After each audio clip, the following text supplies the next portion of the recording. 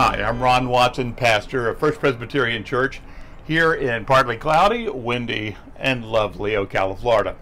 I'm glad you can worship with us today. Events coming up in the life of the church.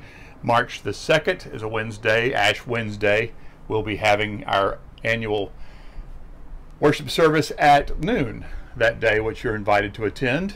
And we will hopefully have also something you could do online as well. You should look for that and count on it. We're also beginning our work with Pinnacle Associates, a church consulting firm out of South Carolina. And that work will begin with your participation. The first part will be a 40-day journey, a self-guided reflection and study on your part with Scripture, and that will be made available to the congregation soon. Look for this in your newsletters for information on how you can participate in this study, which will begin in just 2 weeks. We will also be commissioning those who are going to be our leaders, part of the Way Forward Committee or task force, as you will. I'm glad you can worship with us today. Welcome to church.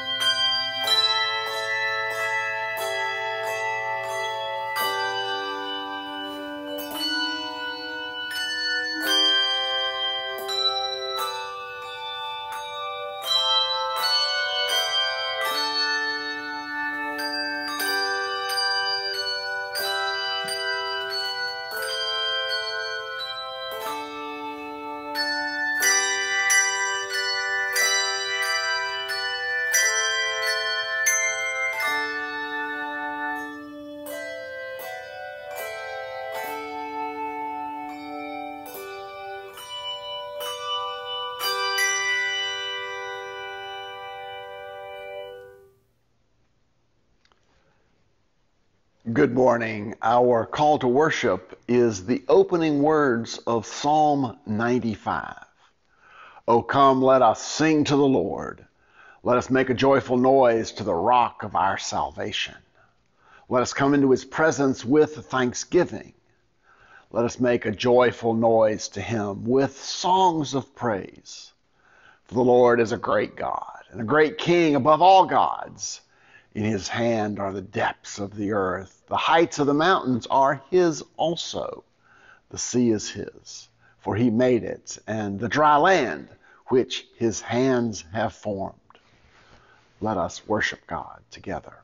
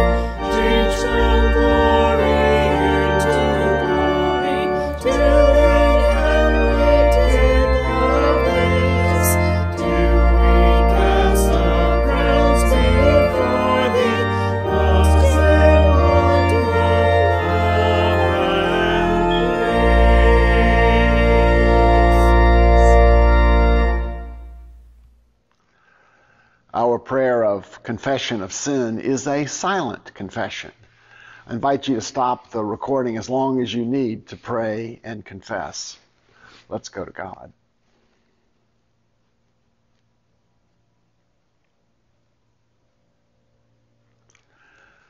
Amen. Friends, believe the remarkable good news of the gospel. In the name of Jesus, we are forgiven. Amen.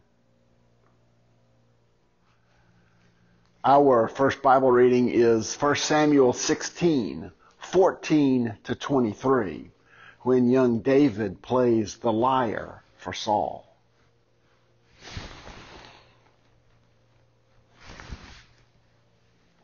Our first Bible reading is 1 Samuel 16, 14 to 23, when young David plays the lyre for King Saul.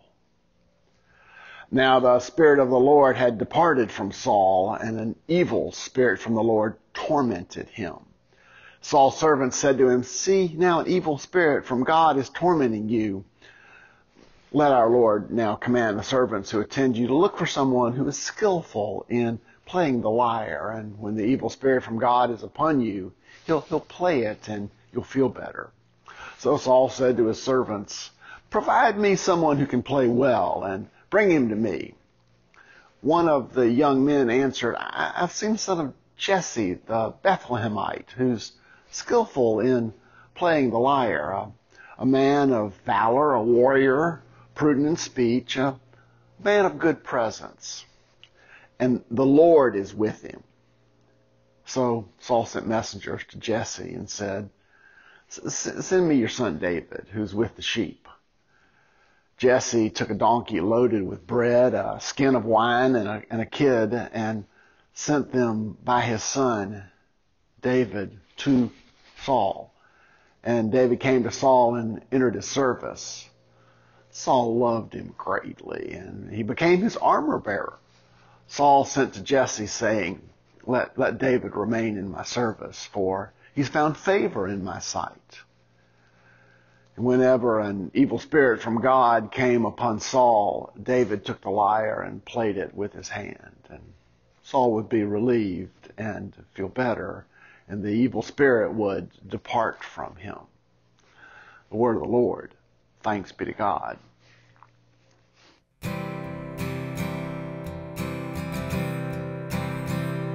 You are good when there's nothing good in me. You are love on display for all to see. You are light when the darkness closes in. You are hope, you have covered all my sin.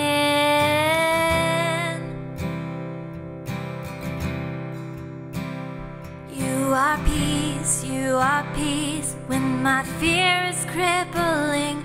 You are true, even in my wandering. You are joy, you're the reason that I sing. You are life, in you death has lost its sting.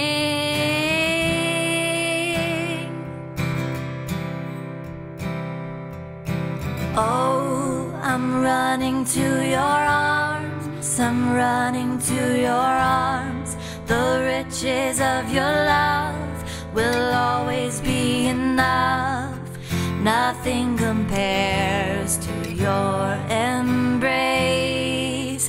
Light of the world, forever reign. You are more than my words could ever say. You are Lord, all creation will proclaim. You are here, in your presence I'm made whole. You are God, of all else I'm letting go.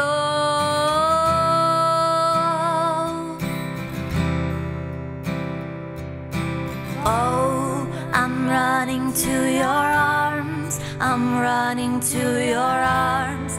The riches of your love will always be enough. Nothing compares to your embrace. Light of the world, forever reign. My heart will sing no other name. Jesus, my heart will sing no other name. Jesus.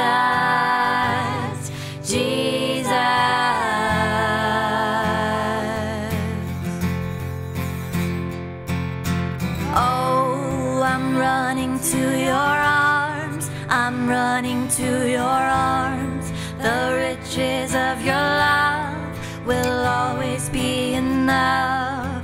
Nothing compares to your embrace. Light of the world, forever reign.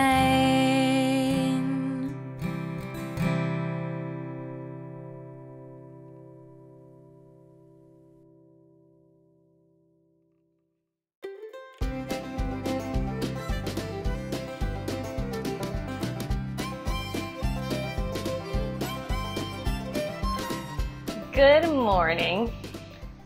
Have you ever played tag with just one other person? What do you think? Is that a very fun game of tag? Maybe it's better than nothing, but if you just took turns tagging each other, it could be kind of boring. I think we could all agree that tag is more fun when more than two people play it, because having more people changes the back and forth of only 2 people playing. I want you to keep in mind this idea of tag being more fun when there's more people playing it while we talk about today's scripture story. In today's story, we hear Jesus teach his disciples how to respond to their enemies. The lessons he gives them are very difficult things to do, and even just to think about. He tells them to love their enemies. He tells them not to judge their enemies. He tells them to give away their things to the people who are stealing from them. And finally, he tells them not to tag the other player when playing a 2-person game of tag. Okay, you caught me. He didn't say that last thing, but he did say all the other things. But I do think this idea of tag being helpful in understanding what Jesus is saying. In a game of tag with 2 people, what does the it person want to do to the other person? That's right, they want to tag them. But then, what does the new it person want to do? They have to tag that person back. And it just goes back and forth, back and forth. When people do things to us that we think are unfair or mean, we often want to get back at them. But Jesus offers a different option. Jesus invites us to follow him. And when we choose to follow him, we learn from him how to receive God's love, healing, and mercy. And the more love, healing, and mercy we receive, the more of it we have to share with others, even those who are being unfair or mean to us, like our enemies. And that's the good news for today. Please bow your hand. Fold your hands and bow your head and pray with me. Thank you for Jesus, dear God. Thank you for Jesus, who shows us how to love our enemies. And thank you for helping us to pay attention to you as we try to love our enemies. In your name we pray. Amen.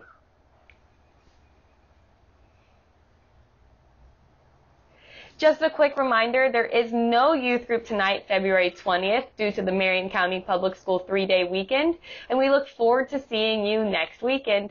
Thank you.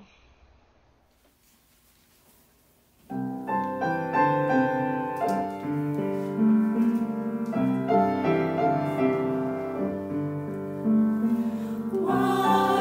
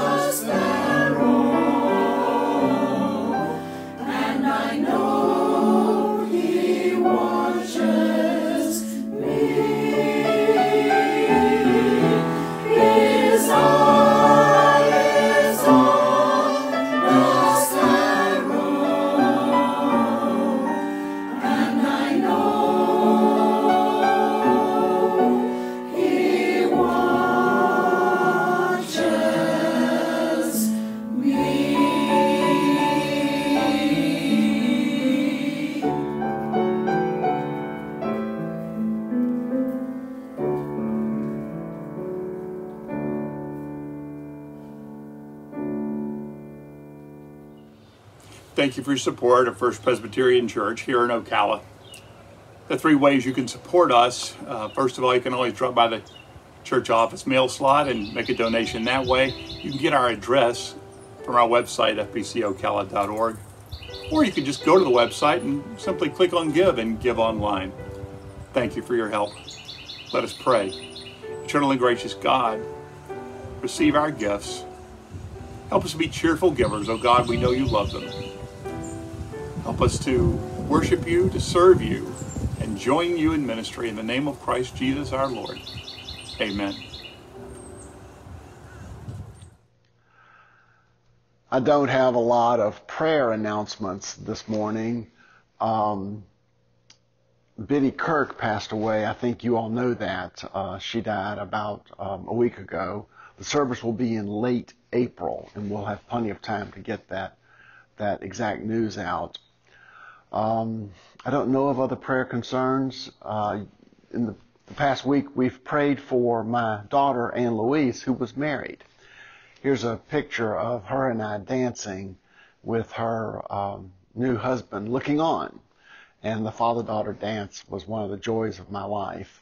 So let's celebrate fathers and daughters and families, and pray for families as we pray today. Often I pray a spontaneous prayer, but my favorite prayer book is the Scottish Book of Common Order, which recently was edited by David Bell, the Scots contemporary musician. And I don't know that he wrote this prayer, but I want to do this. And I'm going to include a prayer for the Queen, which is written in the Scots prayer book. But Elizabeth, the Queen of England, is celebrating 70 years on the throne. That's amazing. And let's pray. Loving God, we praise you. We praise you and thank you. And we know that you care for all your children and know each one and hear each prayer. You know each house and see each need. Give peace and love to those who call upon you, and receive us into the kingdom of your light. Bless your church here and everywhere. Confirm your people in the faith of the gospel. Inspire them with love for your house, zeal for your service, and joy in the well-being of your kingdom. Bless your servant, Elizabeth, the Queen. Govern the hearts and minds of the Queen and her ministers and counselors. We pray not only for our ally England, but we pray for America. We pray for our President, Joseph, for all who advise him. We pray for folks in Congress, for judges. We pray for the governor of our state, Ronald, and for those who advise him here in the Florida cabinet and in the legislature that's meeting in Tallahassee and continuing to meet. We pray for wisdom. Bless the whole world with peace. Kindle in our hearts, the hearts of all people, true love of peace. Guide with your wisdom the leaders of nations. Bless with your comfort all who are in trouble or pain. Heal those who are sick. Support those who are dying. Console those who mourn. Supply the wants of those who are in need. And be near to those whom we name in silence.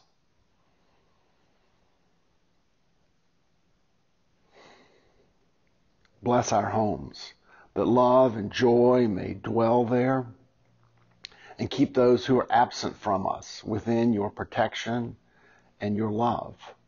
We pray for new families like my daughter, Ann Louise, and Hunter, who have created a new family and will be creating a home together.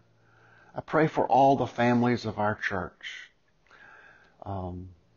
Hear these prayers, O Lord.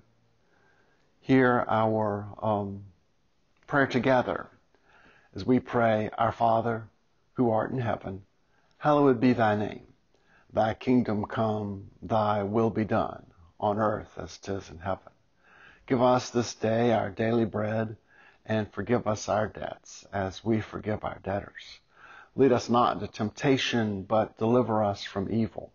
For thine is the kingdom, and the power, and the glory forever. Amen.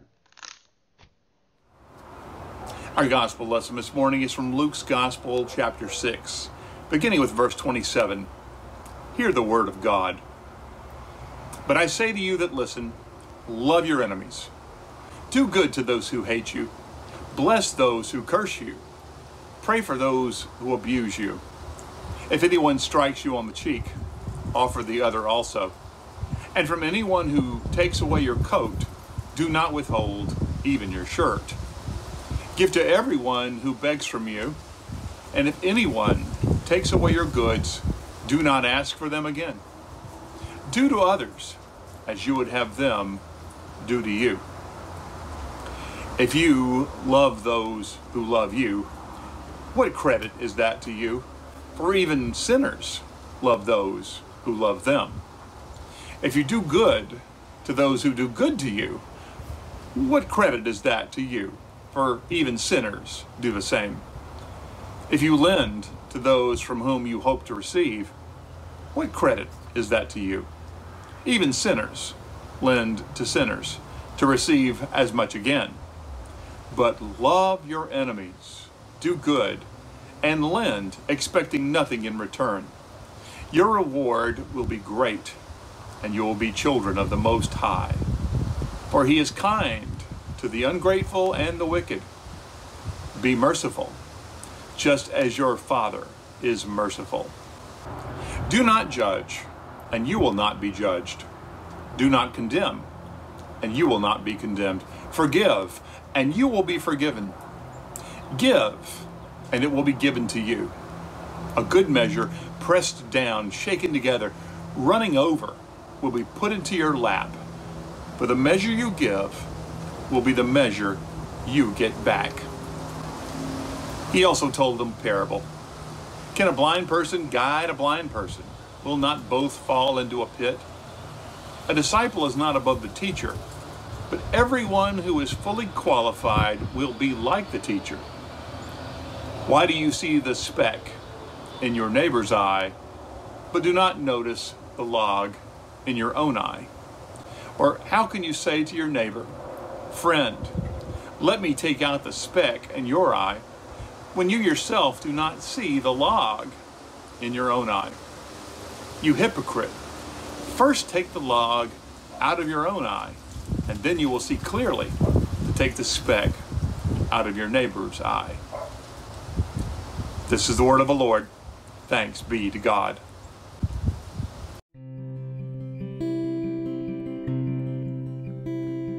He is jealous for me.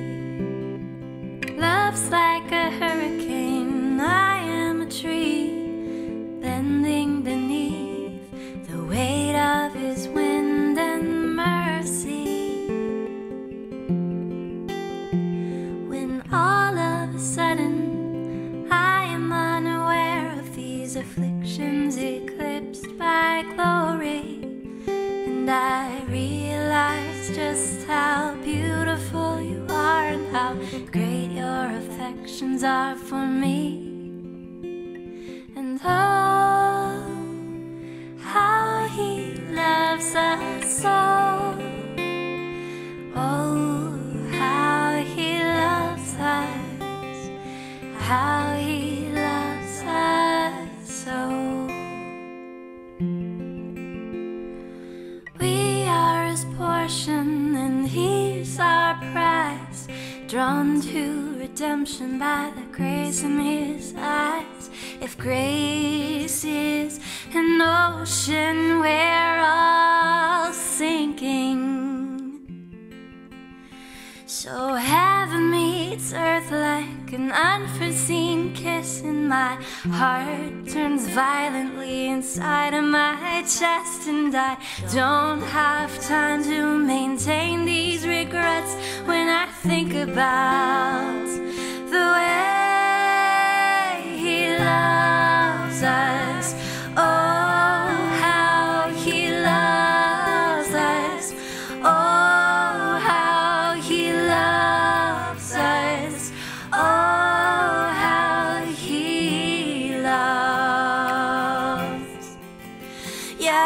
loves us. Oh, how he loves us. Oh, how he loves us. Oh, how he loves. Oh, how he loves us so. Oh, how he loves us. How he loves us so.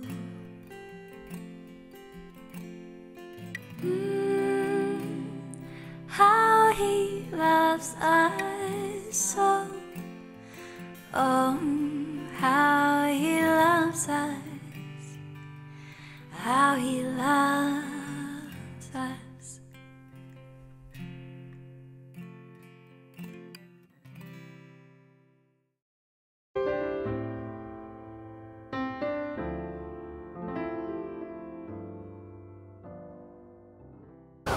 Lovability, or maybe another would be some Christians are hard to love. For years I thought these words of our Lord, love your enemies, as a kind of words reserved for people who committed crimes or were against us in wars where we were obviously in the right.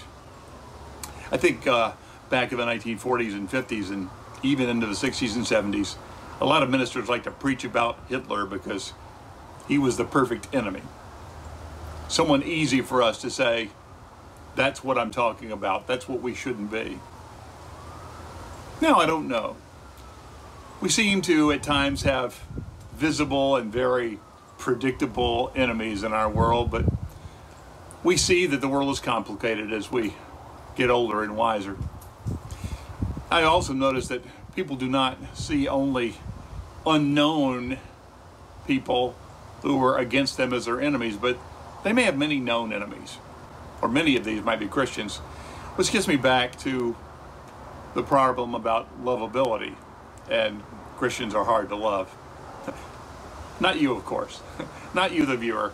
You're the easiest bunch of people I know to love that I've ever had the privilege of serving. I really mean that. And it's fairly easy for us to talk about loving strangers who are different from us, from different parts of the country, who speak different languages. We can love these people in a way because they're so different, but loving people we really know, I think, is much more challenging. Honestly, you probably don't know many people who are not Christians, or at least people who are of a godly faith. Sure, you might find people who don't go to church, and we know there are plenty of those. We run into them all the time, and they're in our families. But some people who are Christians, whether they attend church or not, or they watch our videos or not, or perhaps even well thought about in the community, can be our enemies. Let's face it, the world we live in is not a paradise, and we do suffer from conflicts with each other. Jesus knew that. We know that he wanted the Jewish people to love Samaritans and Gentiles and the like. That was loving your enemies. But we know there was plenty of conflict in the Jewish community to go around. Loving your enemies starts with loving people that you already know and perhaps have had a disagreement with in the past, or maybe right now, or maybe things are just tough between you. They could be people in church or neighbors. They could be down the street. Jesus told us how we are to treat these people we are well acquainted with, who at the very least are not our friends and perhaps are our enemies. We should seek the unlovable, forgive the unlovable, and reflect on our own lovability. Seek the unlovable. Help the enemy. Love. Do good. Lend. We got plenty of unlovable people around, and we might just call them our enemies. We can believe that we have no enemies, or at least we could certainly hope it, but it probably simply isn't true. A reporter was interviewing a gentleman who, on his 100th birthday, "What are you most proud of?" he asked the man. "Well, I don't have an enemy in the world." "Oh, what a beautiful thought," said the reporter. "How inspirational." To which the man replied, "Yep, I've outlived them all, every last one of them." It's true. We have enemies, and we can make them in the strangest ways. I have an enemy in Savannah, Georgia, if they're still with us. I don't know the man that well, but I know a little bit about him. It happened at the Walmart parking lot, the very epicenter of human drama and discourse. It was raining that day, and I was driving in circles looking for a place to park that was somewhere near the same zip code as the front of the store. Finally, a place opened up, and I saw someone backing out, and I waited for them to start their engine and drive away, but they took an awfully long time. Other cars behind me were not patient, particularly the driver that was right behind me in a Buick. He began to honk. Then it got worse. I was too close to this car for the man to back out. I put on my own reverse lights, hoping against hope that the Buick would let me back up another 3 feet to let the guy in front of me out. But the man behind me would not budge an inch. In frustration, I pulled forward. The car pulled out, and the man behind me in the Buick swiftly pulled in. He jumped out of the car and started swearing loudly enough for everyone in the parking lot to hear, including my son, who was then only 6 years old. When I finally got into the store, after walking some 10 feet, there was the man, talking with 3 friends, who I learned after some eavesdropping, I'm not proud of this story, were his fellow church members. Yes, my new enemy was a Christian. I could think of a lot of things I wanted to say, such as, "I wonder how your church friends would like to know how you just swore like a sailor in front of a 6-year-old," or, "Do they teach parking space theft at your church?" I must say, I am not proud of what I did say, and I will tell you what I said. I said, "That's a pretty Buick you have. It would be a shame if something ever happened to it." And I walked on. But recognizing me, the man quickly excused himself from his church friends and ran back out into the rain. I'm sure that we have enemies because there are a lot of unlovable people in the world. And when Jesus tells us to seek them out, I'm also certain that Jesus would not approve of the way I sought out the man in the Buick. No. Jesus gives us difficult instructions. Love them, do good to them, lend them money, and don't expect it back. Don't avoid them. Don't curse them. Seek them out and do good to them. That is much, much different than make them think you just keyed their car, and infinitely more difficult. Second, forgive the unlovable. I can tell you that I didn't forgive the man in the Buick for a long time. I finally did, but it was years later, and he wasn't around to hear it. But forgiveness is the cornerstone of our religion. It was forgiveness that drove Jesus to the cross. It was forgiveness for others that he asked for in his dying breath. And he pleaded to his Father on behalf of the people that killed him. When you remove forgiveness from Christianity, what's left? And yet we would much rather get even with our debtors than forgive them. Late one summer evening in Broken Bow, Nebraska, a weary truck driver pulled his rig into an all-night truck stop. He was tired, hungry, and the waitress had just served him when 3 rather tough-looking people came in leather, motorcycle types, and decided to give this man a hard time. Not only did they verbally abuse him, one grabbed the hamburger off of his plate and Another took a handful of his French fries, ate them right in front of him. And the third picked up his coffee and began to drink it. How did this trucker respond? How would you respond? Well, this trucker did not respond as you might expect. Instead, he calmly rose, picked up his check, walked to the front of the room, put the check and his money there and the cash on the cash register, and went out the door. The waitress followed him, picked up the check and the money and put it in the register, and stood watching out the door as the big truck drove away out into the night. When she returned, one of the cyclists said to her, "Well, he's not much of a man, is he?" She replied, "I don't know about that, but he sure isn't much of a truck driver. He just ran over 3 motorcycles when he left the parking lot." The unlovable come to us in many forms, but most of them share one thing in common. They've done us wrong. And if it weren't for Jesus, it would be hard to come up for any reason for forgiving them. It seems quite unnatural to us. We'd much rather get revenge, seek retribution, or retaliate in some perfect and poetic way that would make us feel even, much like the not-so-good truck driver.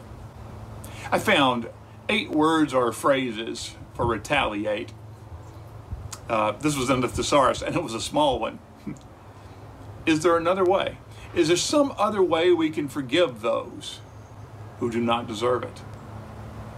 One writer tells a story about being in the car with their child, and the child exclaiming in the rain that as the windshield wipers went back and forth, that the rain was like sin, and the windshield wipers were going back and forth of God forgiving our sins.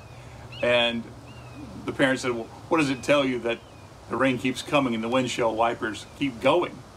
And the boy reportedly said, "Well, that we keep on sinning and God keeps on forgiving." I think it's a nice little illustration. So let us also forgive. Seek, forgive, and lastly, reflect on our own lovability. Look for planks. I know of many people in the world who call the church full of hypocrites, and I've always said they're right. We have to acknowledge that the church is certainly full of them because we need forgiveness. It wouldn't be a church if we already had it and had no longer any need of it. But having Jesus call us a hypocrite, that really stings, doesn't it? Why do you look at that speck in your brother's eye? Pay no attention to the plank in your own, Jesus says. That log. How can you say to your brother, let me take the speck out, when you've got this giant log in your own eye? We have to take that out first. And then Jesus says, you're a hypocrite. It stings a little, surely. But Jesus has a point. We're not supposed to spend our lives filled with pointing out other people's mistakes. We're told not to judge, so we ourselves won't be judged.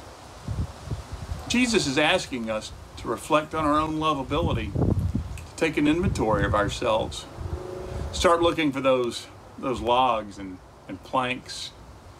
We see all these unlovable people who are covered in specks, but we forget to look for our own planks. Anyone hearing this story for the first time would understand the irony of not being able to see a plank stuck in your own eye. We shouldn't be checking on other people's specks. We should instead be looking out for our own planks. We're just not good enough to judge other people, plain and simple. Christian author Max Lucado puts it this way: we aren't good enough to judge. Can the hungry accuse the beggar? Can the sick mock the ill? Can the blind judge the deaf?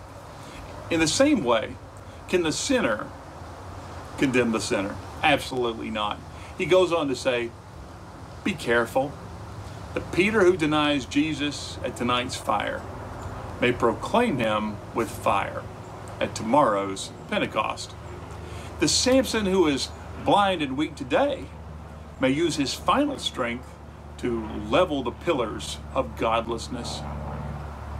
A stuttering shepherd in this generation may be the mighty Moses of the next. Don't call Noah a fool.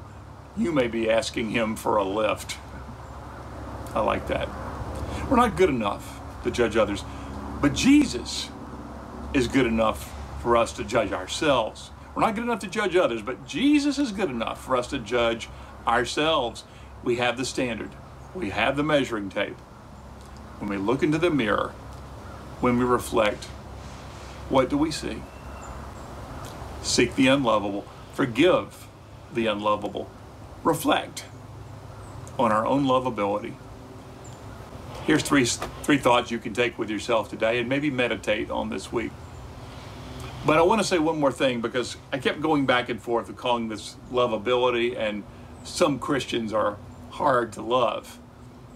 That title might have worked. I could have even said some Christians are difficult to love, but I was thinking about the word hard because of another meaning. Some Christians are hard to love. Their hearts become hardened to it because they have been wronged, because the world has not treated them fairly in their eyes, because they were right but no one else thought so, because they got the short end of a stick. They have become hardened to love. My word is this: let us not be hardened to love, or rather let us warm up to it with the forgiveness that God gave us. We'll be better Christians for it, and maybe, just maybe, we'll be more lovable ourselves. Amen. Let us affirm what we believe using the Apostles' Creed. I believe in God the Father Almighty, maker of heaven and earth, and in Jesus Christ, his only Son, our Lord, who was conceived by the Holy Ghost, born of the Virgin Mary, suffered under Pontius Pilate, was crucified, dead, and buried. He descended into hell. The third day he rose again from the dead. He ascended into heaven, and sitteth on the right hand of God the Father Almighty. From thence he shall come to judge the quick and the dead. I believe in the Holy Ghost, the Holy Catholic Church, the communion of saints, the forgiveness of sins, the resurrection of the body, and the life everlasting. Amen.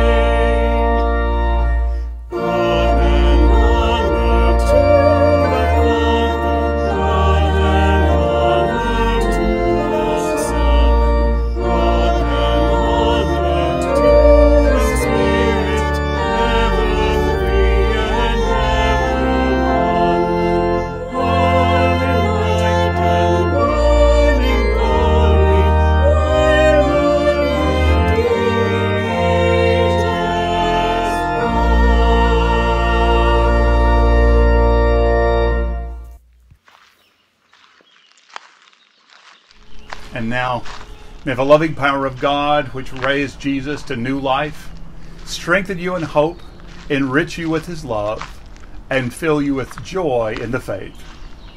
Amen. Go in peace.